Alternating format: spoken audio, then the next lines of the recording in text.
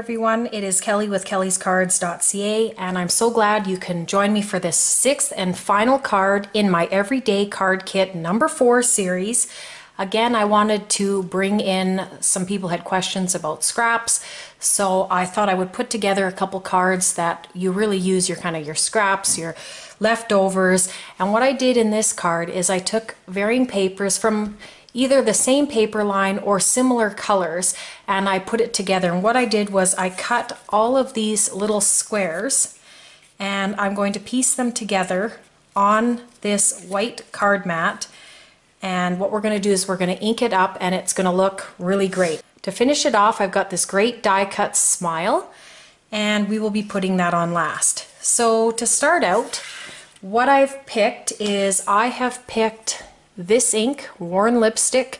I thought this was pretty much the closest. I had done a few test runs on some other types of pinks in the Distress line, and I thought this one might be too light. So what I'm going to do is I'm going to use the Worn Lipstick, and what we're going to do is we're just going to lightly ink the edges of all of these squares. And this is going to take a little bit of time, but the end result is going to be totally worth it, because it's going to just help these squares pop right off that white background.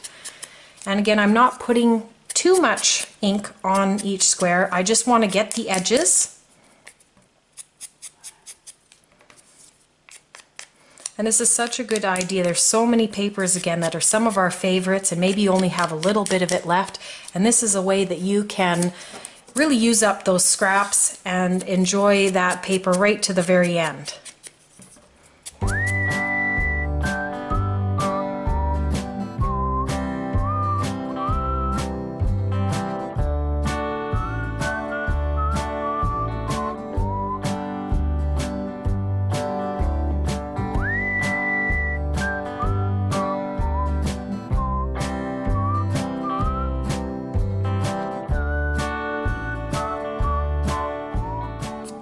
Now we're almost done inking up the edges, and you can already see how much more each of these stands out because we've inked them.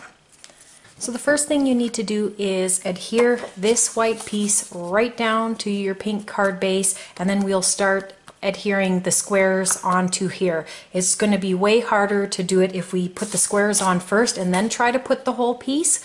So we're going to put this one down like this. And we'll put this one down nice and centered, just like that. You can move the blocks around in a way that you'd prefer. Maybe you'd like this one over here, but this is the way I'm going to keep it. And just to add more interest, what I'm going to do is I'm going to raise all of these up on pop dots, and it's really going to help it stand out. So I'm going to bring in my little half dots, and what I'm going to do is just do the corners first, and then I will fill in the rest from there.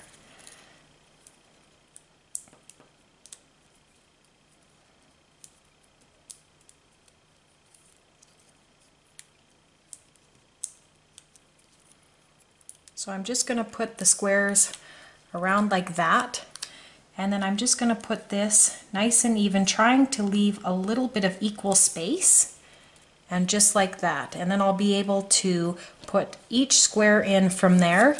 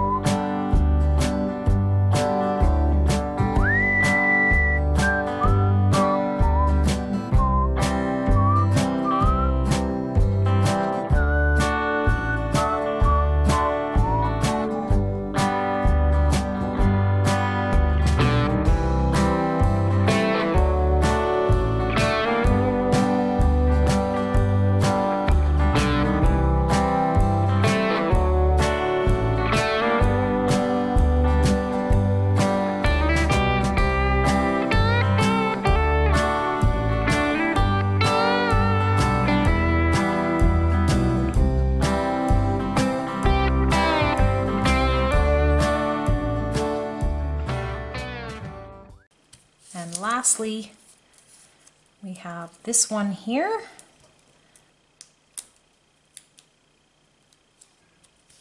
And there, that is all lined up. And look how spectacular that really looks.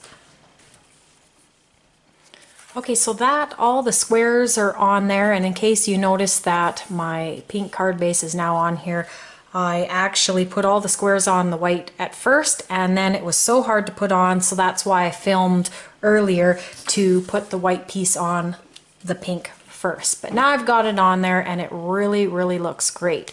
So now we have this wonderful sentiment smile, and we're going to put it in here, and we do want to pop this up. So what we're going to do is, again, we're going to take our pop dots and we're going to want to just again cut them so they're thinner, and we're going to try to place them on this word smile. And if you use these smaller pop dots like what I'm using, these are going to fit absolutely perfect. If you cut them in half, they will fit perfect on these letters. Okay, there, now I've got all of those pop dots onto the back of the smile. So I'm going to take my EK Success reverse tweezers and I'm just going to grip this. It's just going to make it easier to move it around, because all these pop dots, if you have regular tweezers, that will work too. If you just want to use your fingers, that's fine too. Now we could have it down anywhere on this card. I like it being fairly centered. And what we're going to do is we're just going to place it down. We're going to place one letter at a time so that we can keep it nice and straight. And I'm going to push onto those pop dots. And if any aren't straight, you can just lift them up and readjust them. And there we've got quite a bit of dimension on this card, not only on the squares, but the word smile as well.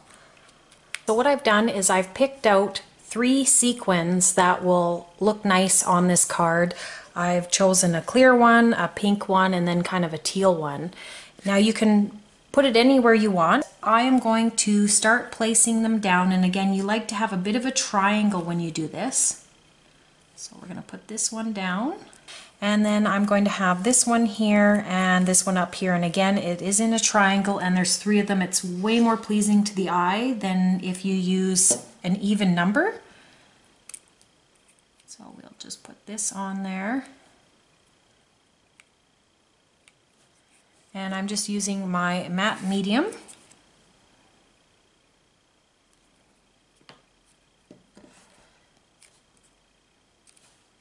As a tip, you can take an acrylic block or something fairly flat, and you can put it on top of your sequins, and this weight will help keep your sequins to glue down nice and straight.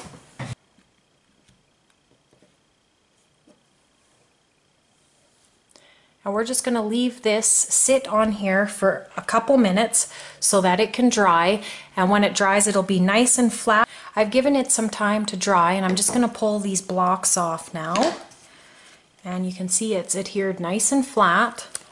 And the last thing we have to do is put our white insert into the inside of the card.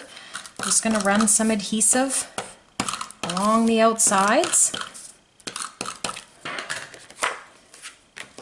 We'll add this nice and straight and push that down, and that completes this card.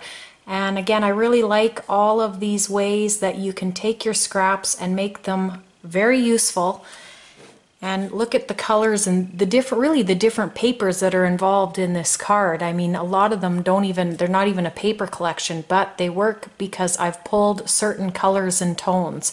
And I really like how this comes together, and then our sentiment right in the middle, plus a little bit of sequins just to add something different. And this is a really great card. This again is quite an open-ended card that you can just pick up and send when you need to send one. So this concludes our final card in this card kit series. Again, this is Everyday Card Kit number 4. There is another card kit coming real soon, so please check out that.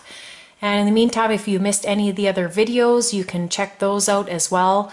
please be sure to check out my blog and website at Kellyscards.ca, and I thank you so much for joining me.